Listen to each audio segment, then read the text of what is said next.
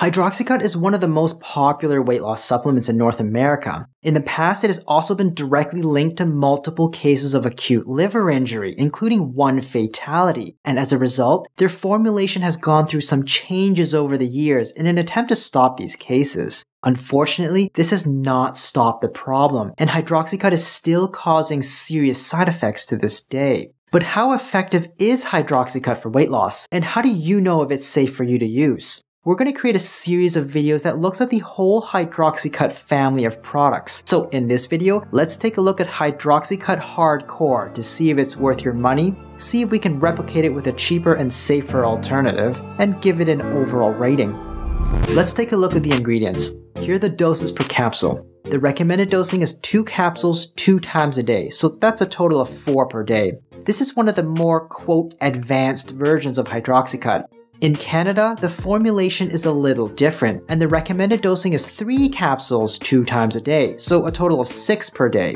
The overall key differences in the ingredients are that the American version has L-theanine, Yohimbine, and green coffee bean extract, while the Canadian version has Coleus forskohlii, some additional fatty acids, and a few additional amino acids. We're going to focus on the American version, but I'll make some side notes to cover the Canadian version as well. By the way, if you want to hear my review of any of the other Hydroxycut family of supplements, I'll link those videos down below in the description when they come out.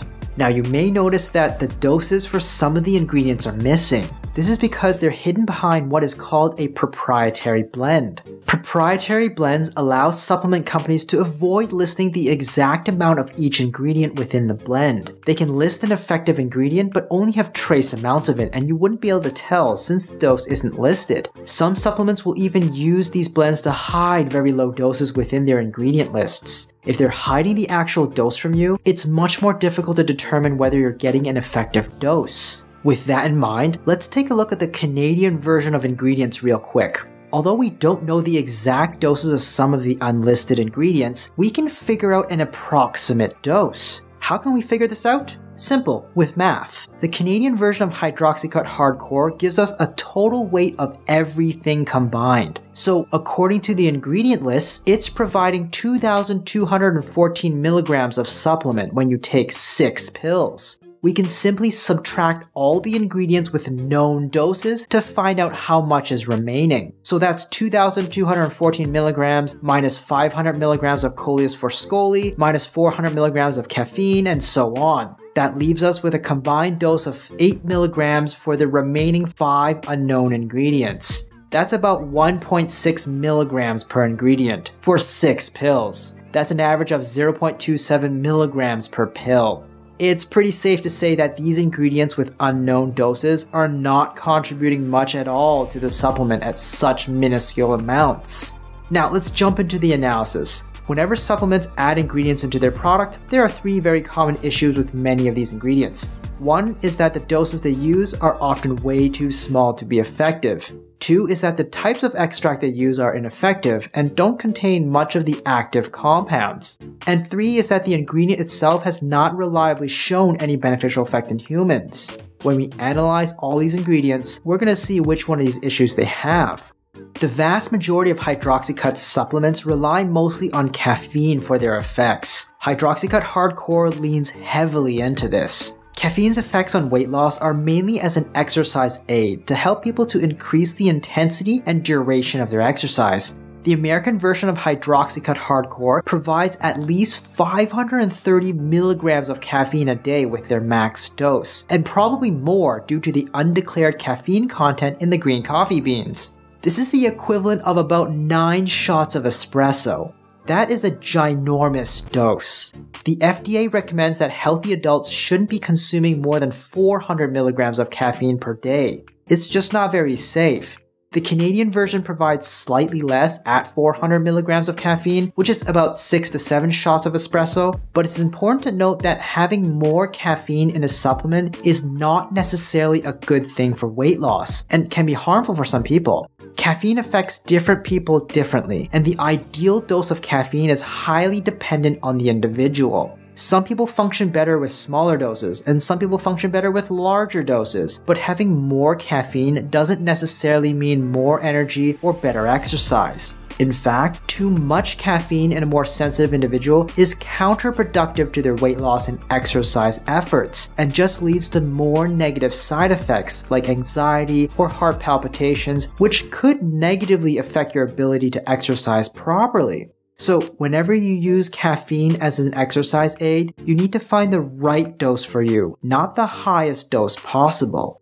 L-theanine and L-tyrosine are both amino acids that might be helpful with improving cognitive function and focus while under stress, particularly in combination with caffeine. They're both common ingredients in workout supplements, and although they aren't going to help you with your weight loss or improve your strength, they might make it easier for you to focus during your workouts. It's hard to determine what doses Hydroxycut Hardcore is using, but I can definitely say it doesn't have enough tyrosine. Cayenne extract is essentially a crude form of capsaicin. I've talked about capsaicin for weight loss before, and I'll link the video down below, but to summarize, capsaicin might be slightly helpful for weight loss when used as a spice in food, when you can taste it, since the burning sensation might make people eat less and drink more water. But as a supplement, and especially at the tiny dose found in Hydroxycut Hardcore, it's totally useless. Green coffee bean extracts and the chlorogenic acid they contain appear to have some minor effects on fat metabolism. Green coffee bean extracts also contain some unlisted caffeine, so the total amount of caffeine you're getting in the American version is likely even higher than the listed 530 milligrams per day, as if that wasn't high enough. Realistically speaking, if green coffee bean extract does help someone to lose weight, it's mostly because of the caffeine content, but the chlorogenic acids may have some smaller secondary effects on fat metabolism. Regardless, the overall amount of weight typically lost is pretty modest, with people losing on average 2 to 4 pounds over a few months. That's not very impressive, unfortunately. Again, I've talked about green coffee beans for weight loss before, and I'll link the video down below in the description.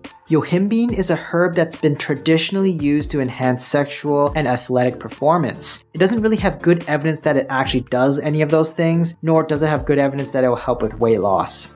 There are some theoretical uses of trans-ferulic acid as an antioxidant or to help support cognitive function, but at the moment there isn't any actual evidence that supplementing it in humans can be helpful whatsoever. L-methionine and L-leucine are amino acids that are sometimes added into supplements that claim to support athletic performance. There's no evidence that these particular amino acids are especially helpful for exercise performance beyond other general amino acids. The same would hold true for the additional L-proline and L-carnosine found in the Canadian version.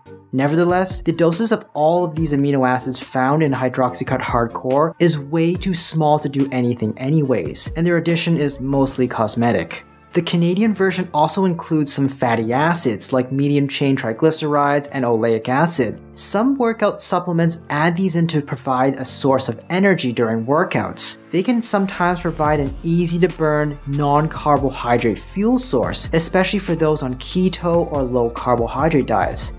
I've talked about MCTs for weight loss and exercise before, and I'll link the video down below for more info, but essentially, MCTs are just an efficient fatty acid fuel source to burn, and Hydroxycut Hardcore is not even providing enough to be helpful during a workout anyways. Finally, the Canadian version has Coleus forskohlii, which actually has been researched for obesity, but was found to be no more effective than placebo for weight loss. So despite being one of the key ingredients in the Canadian version of Hydroxycut Hardcore, studies show that Coleus forskohlii is not effective for weight loss. When looking at safety, Hydroxycut products do not have a very good safety record. Before 2004, Hydroxycut used to contain ephedra, and there were reports of seizures in people taking these products. As a result, thousands of lawsuits were filed against the manufacturer of Hydroxycut, and in 2004, the FDA banned the use of ephedra in supplements. Hydroxycut then removed ephedra and reformulated their products. It was then that a number of serious side effects related to liver injury, including at least one fatality, was linked directly to Hydroxycut. The FDA then issued a warning in 2009 and recommended that consumers stop using Hydroxycut. Later in 2010, the FTC fined the makers of Hydroxycut for $5.5 million for falsely advertising that its supplements could help consumers lose weight. Hydroxycut then changed their marketing language to comply with the FTC and reformulated it again so that the primary active ingredient of their supplements was just caffeine.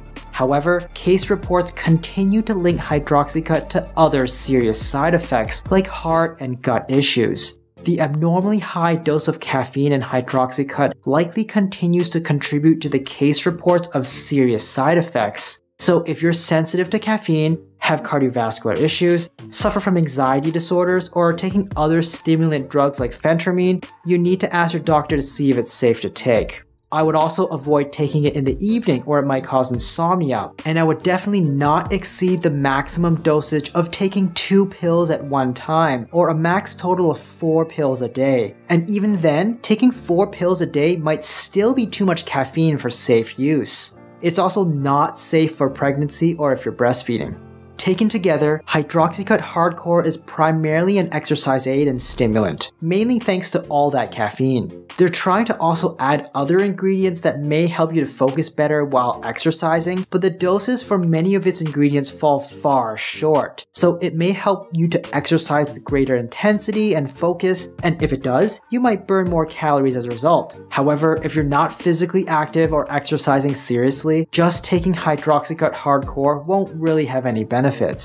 At the core of it all, the American version of Hydroxycut Hardcore is basically just a very high dose caffeine pill with some added L-theanine, green coffee bean, and Yohimbine. The Canadian version is also a very high dose caffeine pill, but with just Coleus forskohlii added instead. The cost for either depends on which version you're getting. For the American version, each bottle costs $23, and there are 60 pills per bottle. At 4 pills a day, a month's supply is going to cost around $46 US. For the Canadian version, each bottle costs $33, but there are 80 pills per bottle. At 6 pills a day, a month's supply is going to cost around 75 Canadian dollars. So the Canadian version is really not worth it in this case. Compared to if you were to just get caffeine tablets, that's around $2 to $3 per month. L-theanine, that's also around $2 to $3 per month. Green coffee bean extract, that's about $8 a month. Yohimbine extract, that's about $2 to $4 a month. Or Coleus forskohlii, that's about $4 to $5 a month. And you can essentially replicate what the American version of Hydroxycut Hardcore provides you for around $14 to $18 a month, or what the Canadian version provides you for around $6 to $8 a month, just by supplementing the key ingredients individually. Rating Hydroxycut Hardcore by effectiveness for weight loss, I'm giving it a C. It basically works as an exercise aid, and taking it without increasing your exercise is not likely going to have much effect on your weight whatsoever. Rating it by cost, I'm giving it a C. It can be essentially replicated by getting individual ingredients at a cost many times less. Rating it for safety, I'm giving it an F. There are direct case studies of people experiencing serious side effects from taking Hydroxycut, including 1 death. Also, taking over 530 milligrams of caffeine a day is totally unnecessary and asking for trouble. Overall rating, I'm giving it an F. I would recommend you stay away from it. Hi, I'm Dr. Brian Young. Do you think it's worth it? Let me know in the comments down below. And if you found this video helpful, please subscribe to the channel and leave me a like. Hit the notification bell to stay up to date and share this video with someone you know can use the info.